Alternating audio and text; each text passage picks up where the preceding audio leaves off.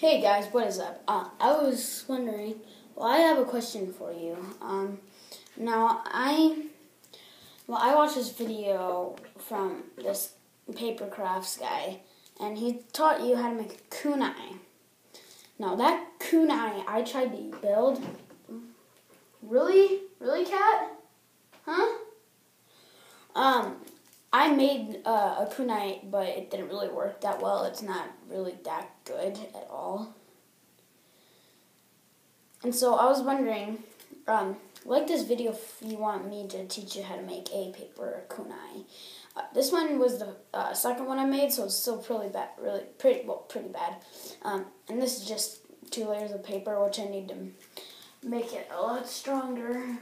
My cat's looking like he wants to kill me. So I just wanted to know, like this video or comment if you do want me to teach you how to do this. All right, bye.